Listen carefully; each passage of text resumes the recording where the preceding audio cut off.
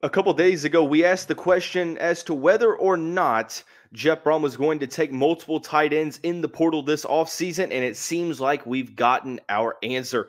On today's episode of the Locked On Louisville podcast, we're talking about the Cardinals getting a commitment from Ball State tight end Tanner Koziol and more. So with that being said, let's get right on into the show. You are Locked On Louisville, your daily podcast on the Louisville Cardinals. Part of the Locked On Podcast Network, your team every day. Hey, what's going on, everyone? Welcome into another episode of the Locked On Louisville podcast. I'm your host, Dalton Pence. Today's episode brought to you by FanDuel. Make every moment more. Right now, new customers get $150 in bonus bets with any winning $5 moneyline bet. That's $150 if your team wins. Visit FanDuel.com/lockedon to get started.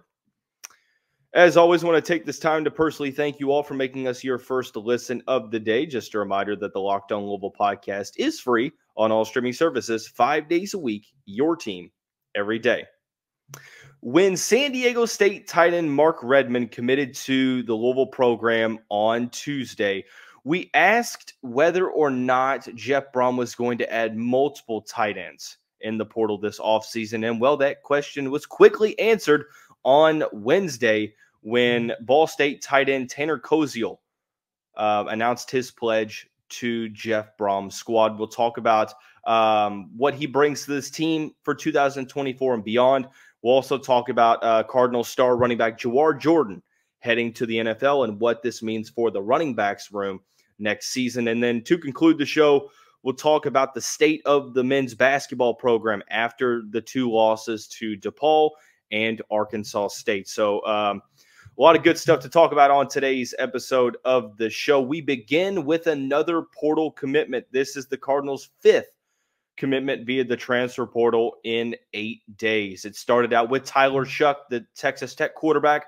They got some help in the trenches when Harvard defensive lineman Thor Griffith and Yale offensive lineman Jonathan Mendoza committed over the weekend. Mark Redmond, tight end from San Diego State, committed on Tuesday, bringing the total up to 4. And we asked the question as to whether or not the Cardinals were going to go back to the portal for another tight end. I had heard rumblings that Jeff Brom was looking to add multiple players at the position. And, well, that question was answered very quickly after when the Cardinals added Tanner Koziol. Tanner, the transfer from Ball State, was on campus recently before his commitment. And that just goes to show you that to really focus in on who Louisville is prioritizing, you see the visits. You see who is visiting the program, and that will tell you. It told you the story last year, and it's starting to have a good track record in terms of forecasting this year as well. All 5 players were on campus for Louisville at some point before their commitments. But I like this move for both parties. For Koziol, transferring from a non-Power 5 to a Power 5, obviously that means more exposure. I think that is obviously a key priority. And then not to mention the Ball State offense is pretty run dominant. So for him to be able to put up the statistics that he put up in the 2 seasons with the Cardinals, I think it's pretty solid. He had 35 receptions for 373 yards and 7 touchdowns as a freshman. And then this past year, 34 for 295 and 3 touchdowns. I wouldn't really look too much into the statistical drop-off considering the nature of what scheme Ball State runs. But I think that this means that there definitely is some potential there for him to be able to translate that game from where he was to now being at a Power 5 school. What that means for 2024, we'll talk about here in a second. But Koziol, this makes a ton of sense for him because you're going to, obviously, a better program. You are going to get some playing time this upcoming year, and you're going to an offense that prioritizes the tight end position versus being a part of a run-heavy offense. So this makes sense for him. On the other side of things, for Louisville's sake, it makes sense as well. I was always under the assumption that the Cardinals were going to take multiple players at the position. It made sense. You lost Joey Gatewood. You lost Josh Livson. And, yeah, you're bringing in Dylan Mesman. You're obviously now bringing in Mark Redmond as well. But you look at that position, and Nate Kariski had some big-time plays this year. But outside of that, you're not really returning a ton of production. The position really wasn't all that productive anyway this year. So you look at guys like Dwayne Martin, Jawhar Johnson, Nate Kariski, 3 players that you would have to be relying upon to take the step forward. And that's not to say that they cannot, but with the scholarships at your disposal, it makes sense as to why Louisville went out and got multiple players at the tight end position. That a lot of different, schemes, playing styles that Louisville has, sets.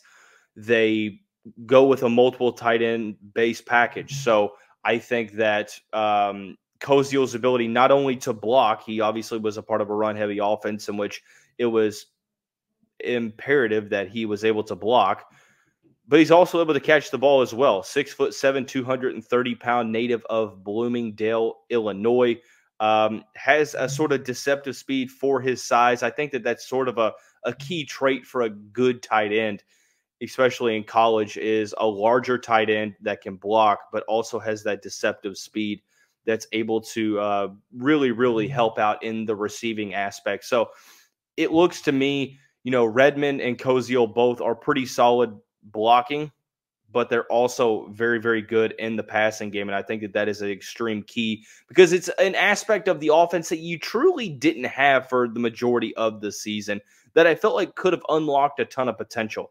What these moves do for the Cardinals, I think that it helps you get closer to being able to unlock your ceiling. Now, granted, you have to address the running back position. You have to keep adding on to the offensive line, to the wide receiver position, etc. But I like that Braum went out and got 2 very respectable tight end options out of the portal, players that succeeded with a good amount of targets in their respective stops. And for Koziol, one thing that you have to look at here is I'm not so sure that he's going to start over Mark Redmond. I think Redmond is going to be your number 1 tight end option, could end up being one of the best tight ends in the ACC this upcoming season, and has only 1 year remaining. For Koziol, I think that you have the opportunity to play a decent amount this year. You might not necessarily be the top option at tight end, but you're going to play a decent amount.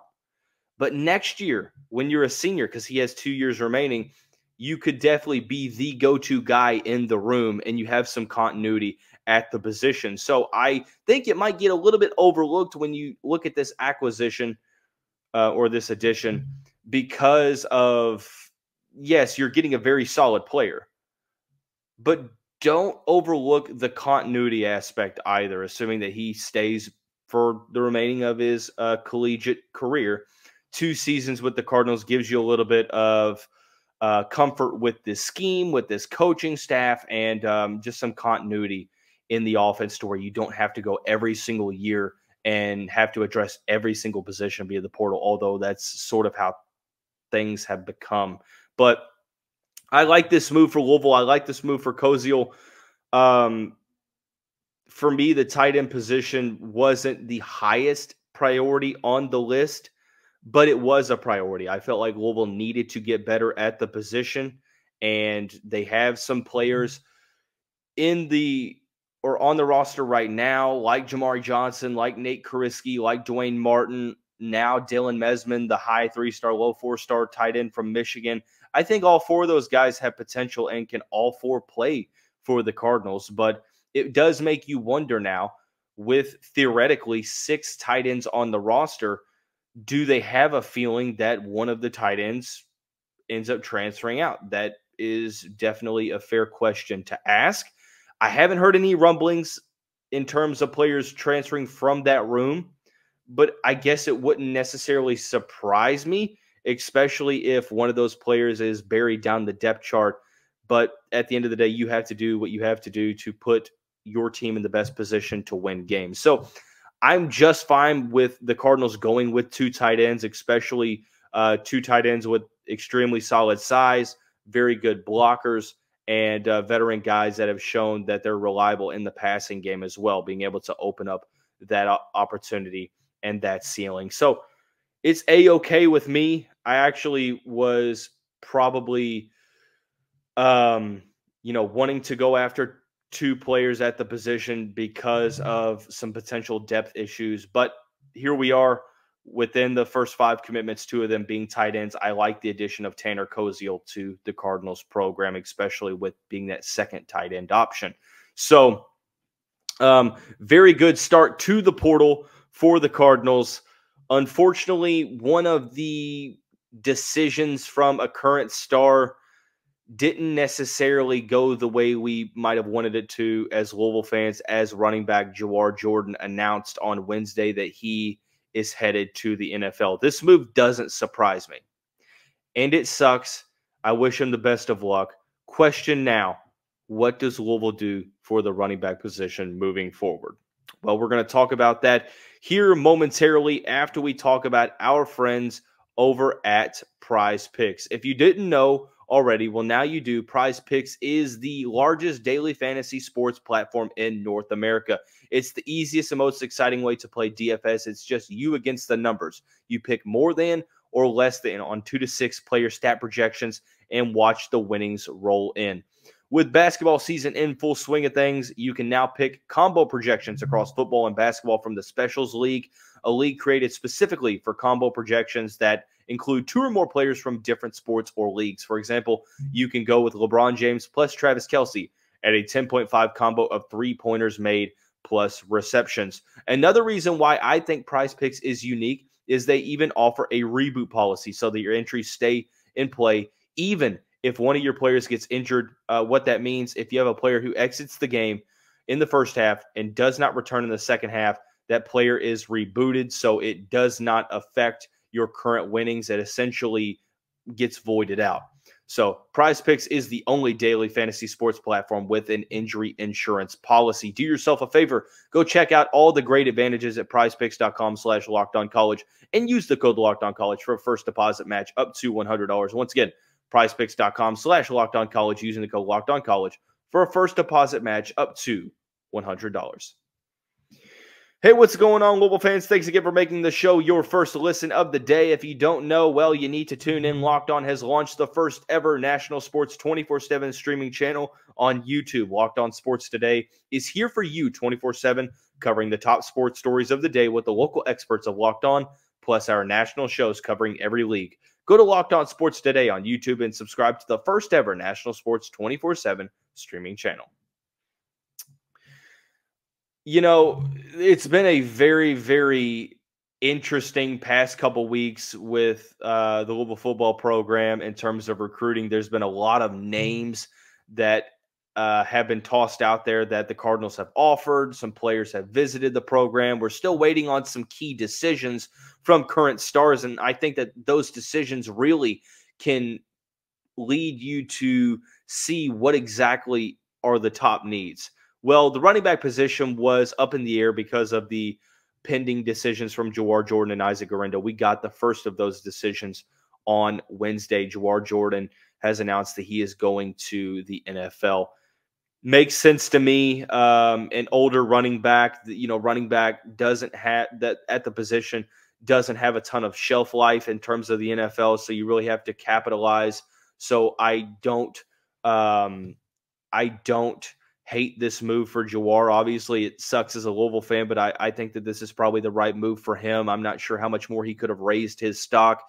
He had a career year, 181 carries, 1,128 yards to go along with 13 touchdowns, 6.2 yards per carry. Had great games all season long against Duke, against North Carolina, Notre Dame.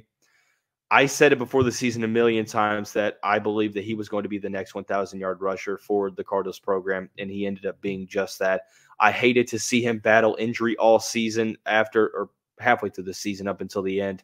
It sucks to see that because he was on pace for a historical season, but you knew that he was the star that Louisville was needing in the running backs room, a key part or key reason as to why this team went 10-2 in the regular season. So, truthfully, I wish him the best. I think that we need to call a spade and realize that he had one of the best running back seasons in program history for the Cardinals, and he was fantastic.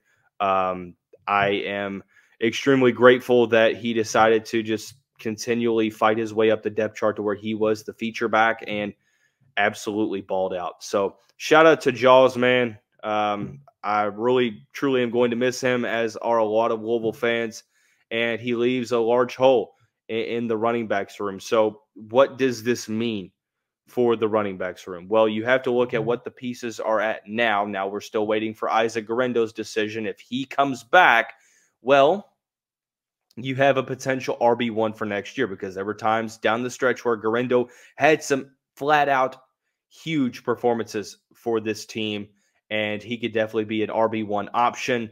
You have Maurice Turner, who has shown his ability to be a solid change of pace back.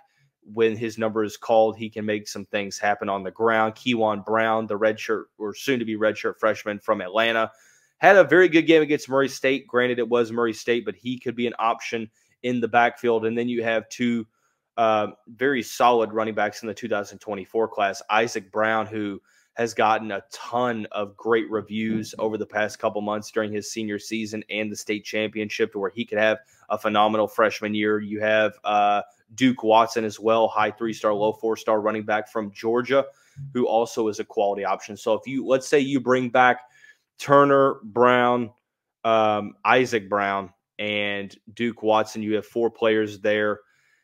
Even if Guerendo comes back, I look for Braum to add another running back. If he doesn't, maybe they add 2. It could be Jalen Lucas. There's Don Chaney from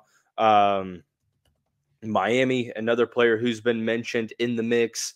Chaney had almost 500 yards in a very balanced backfield this year. He would essentially, I believe, have 2 years of eligibility remaining. So who knows where that goes. But, yeah, I think that you're still going to be looking for that RB1 in the portal, because it's still up in the air as to whether or not Isaac Guerendo is going to come back. If he does, I think you look to add another rotational guy that you can plug in, sort of like how you did with Jordan and Guerendo, and be able to run the running backs in that regard. But let's say that Guerendo doesn't come back. I think you look to add a legitimate starting level player and another rotational piece. What does this mean? Well, unfortunately, if you add 2 running backs, or if Guerendo comes back and you add another running back, well, you're going to have to make sure that you do whatever you can to persuade Maurice Turner and Kewan Brown to stick around, because that is sort of the other side of the portal that you have to always consider, is that, hey, look, adding players in is great, but roster retention gets tougher with the more players that you bring in. So I could definitely see that being a spot to where maybe things change. I imagine both Isaac Brown and Duke Watson hold true to their commitments and sign on that dotted line here fairly shortly. Next week, I believe, is early National Signing Day. But I think the 2 players you would then look for will be Maurice Turner and Kewan Brown. Obviously, the former would hurt more than the latter because of what Turner's been able to do when his number is called, and I think that he has his best days of football ahead of him. Truthfully, it's kind of like Jawhar Jordan early on in his Louisville career. All he needs is the opportunity. So, I trust Jeff Braum, Chris Barclay, Brian Braum to make the right decisions when it comes to adding those players in the portal, because they see these guys on a daily basis in practice.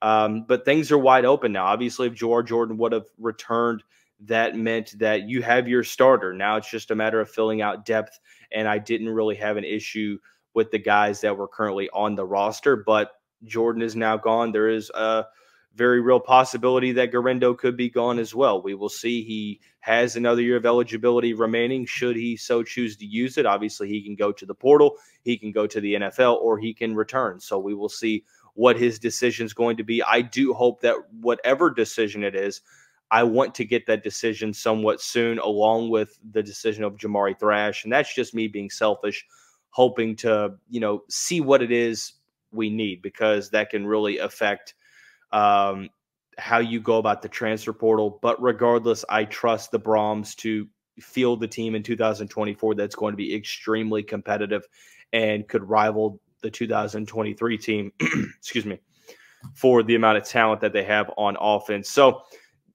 they've done a good job already. They've got the quarterback. They've got an offensive lineman. They've got 2 tight ends. Now it's a matter of continually adding in the trenches, There's going to be multiple wide receivers and running backs on campus this week, and we're going to talk about that in the upcoming episodes. But truthfully speaking, all eyes are on the skill positions at this point on the offensive side of the ball and offensive line as well. So let's put football to the side for a moment. Let's go to men's basketball. The Cardinals have now lost 3 straight games.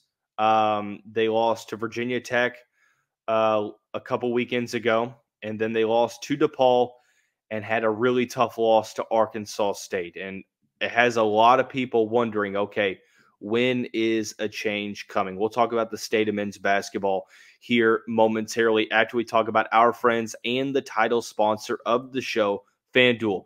The weather gets colder, but make no mistake about it, the NFL offers stay hot on FanDuel. Right now, new customers get $150 in bonus bets with any winning $5 money line bet. That's $150 if your team wins. If you've been thinking about joining FanDuel, there's no better time to get in on the action.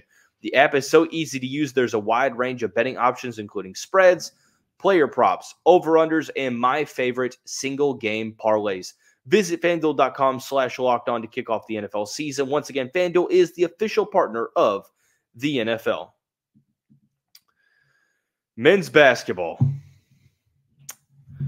Okay, let's have a conversation. I've had a couple of people reach out in the YouTube comments and have asked where the men's basketball content has been. And it's a fair question to ask.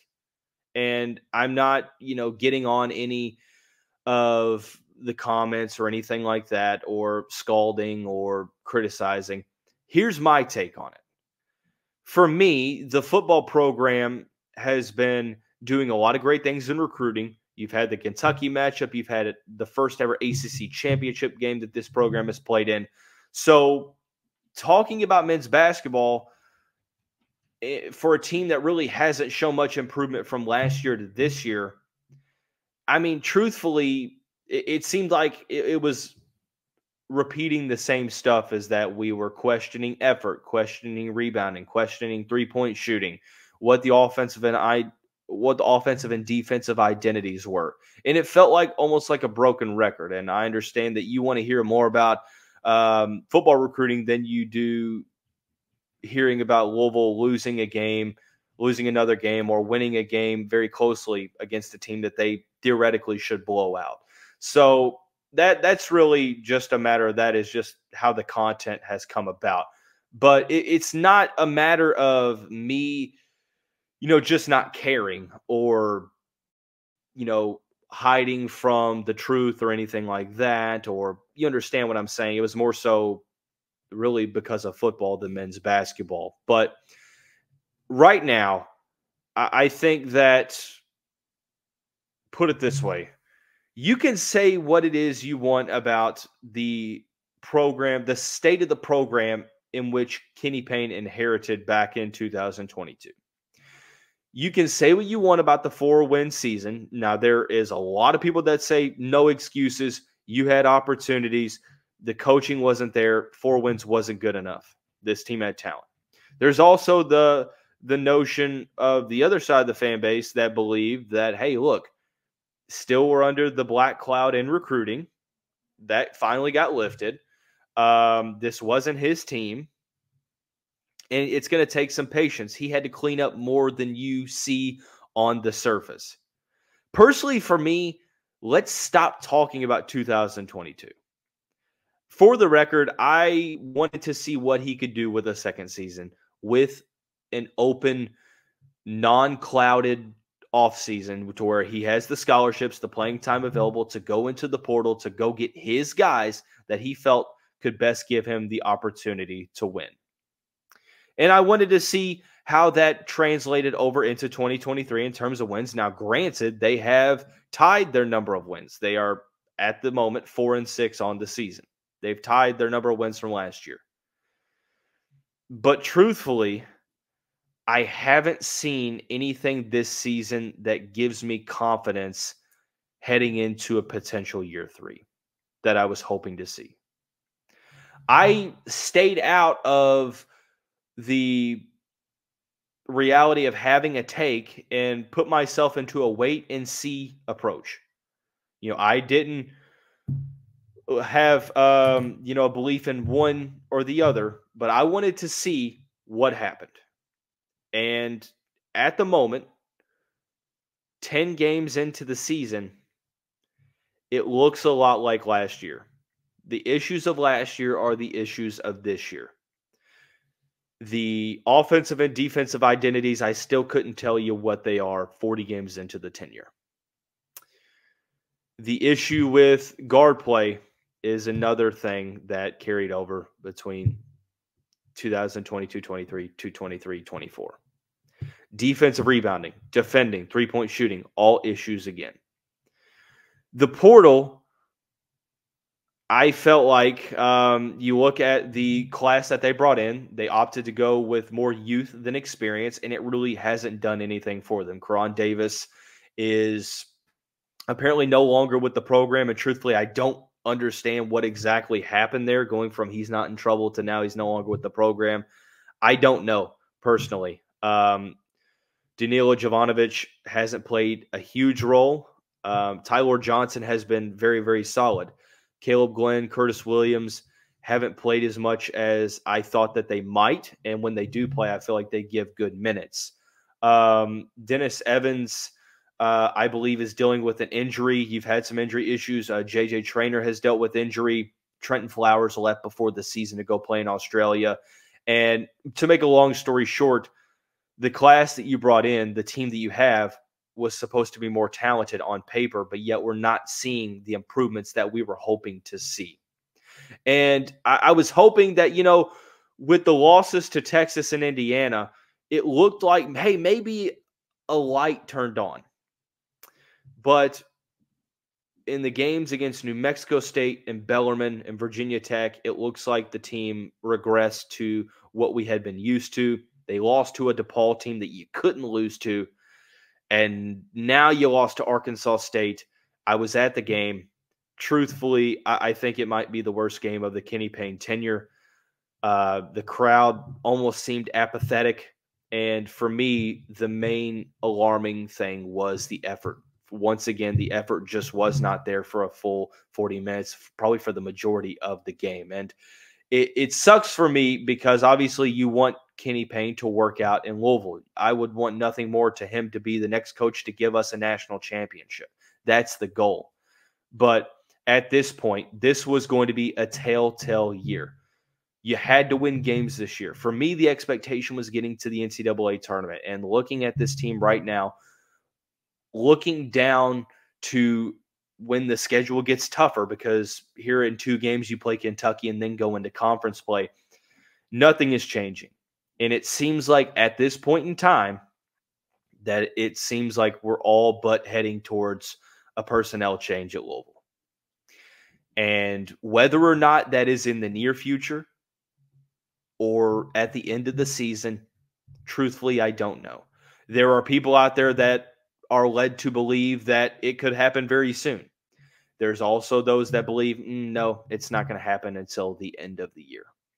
Personally, I don't know. But one thing that it feels like, I just don't necessarily understand how there could be a year 3 at the moment, barring an absolutely unexpected change to where they go on a winning streak and turn things around. A switch flips and they're in a spot to where, they're completely changing the way they play.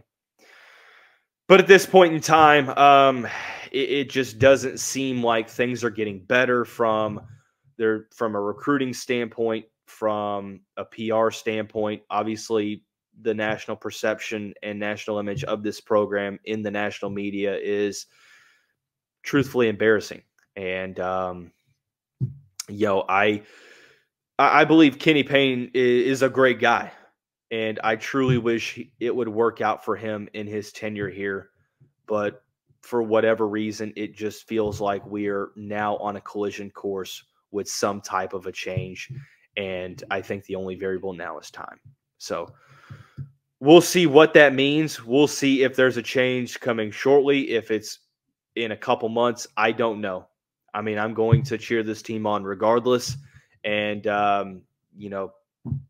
hope that this program can get back to a spot to where it once was. So for those that think I'm scared to talk about men's basketball or, completely just neglecting the topic, it's truthfully because there's been a lot of football news and really not a lot of positive basketball news. And let's be honest, you're not going to click on a title that has Louisville loses to blank versus Louisville offers or Louisville gets a commitment from insert transfer portal star here. So we'll talk about whatever we need to talk about. We'll get as honest as we need to be. But that's going to wrap up today's episode of the show. Coming up here over the next couple of days as we head into the weekend, we're going to talk about some of the transfer portal players that will be on campus this weekend for Louisville and much more. So with that being said, be sure to stay tuned, keep your eyes peeled, and we'll see you right back here